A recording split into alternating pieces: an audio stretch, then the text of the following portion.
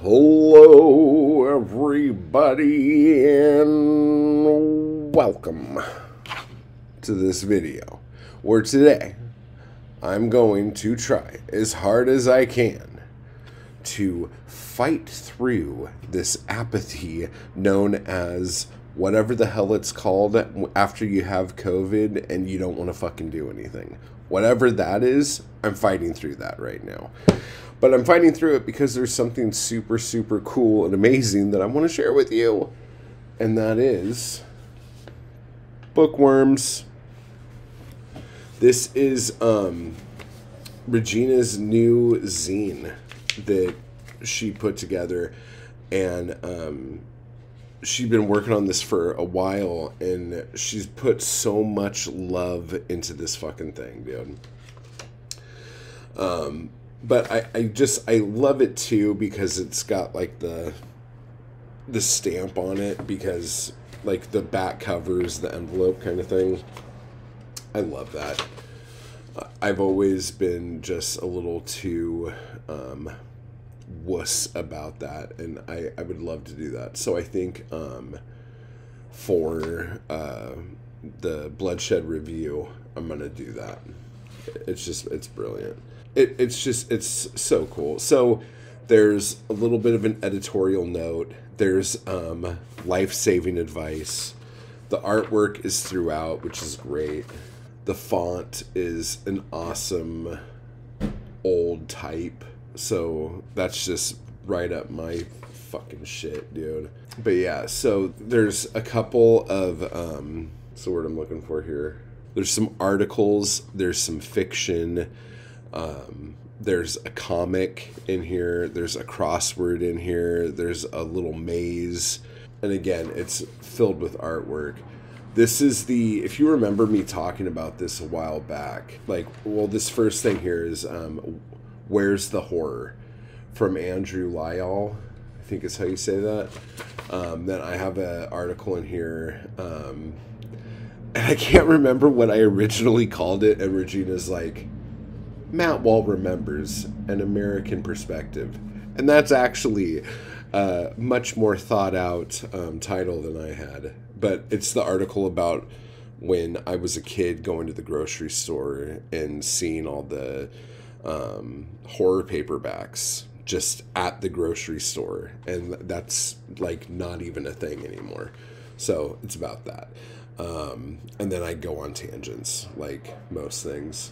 And then there's some book reviews in here. I think Regina wrote the review of Gothic by Philip Fracassi. And then there's fiction in here from Sam Clausen, Angelique Fons, and more artwork.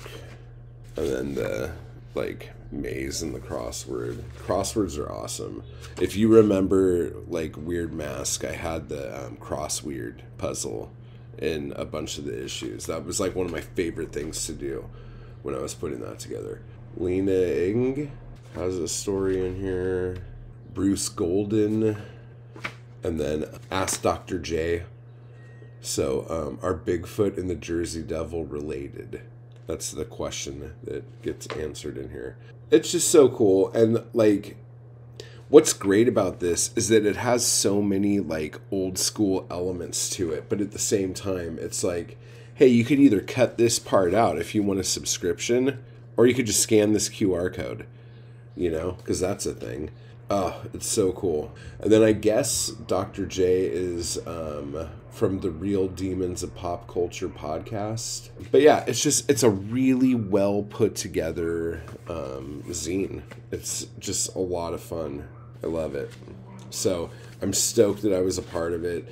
And I'll have links down below where you can pick up a copy of it. From what she said, it like started off selling really, really well.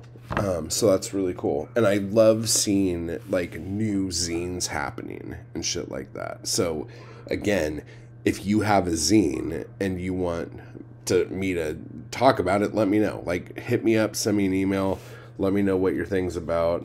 And if there's any help I can give you, like, for real. I don't know if I'm allowed to say this. Fuck it.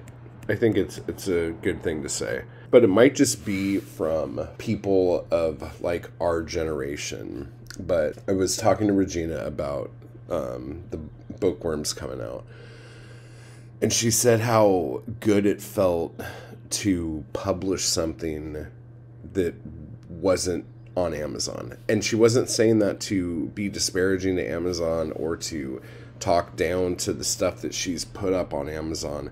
But it's just like, for the longest time, like, people published any way they could. And they did as much as they could to just, like, have a glimmer of someone looking in their general direction. Okay?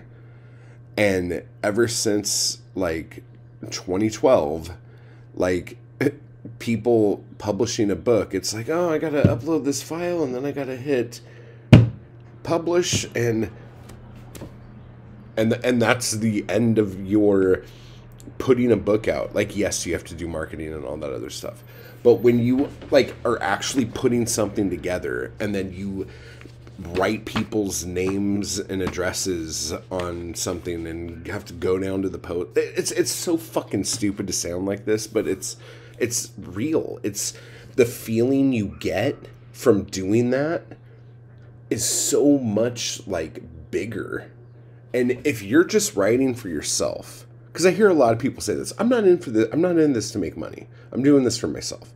Okay, if you are doing it for yourself, go the extra mile and like make something and sell that. The sense of fulfillment you get from that is so fucking huge.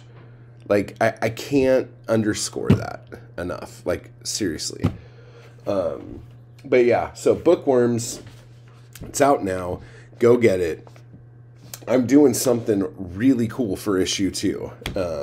And I will be doing that next week, and you will probably be hearing a little bit about that, because I'm sure what I'm doing there will be kind of filtering down through here. So I'll leave a link to Regina's channel down below, and the link where you can pick up a copy.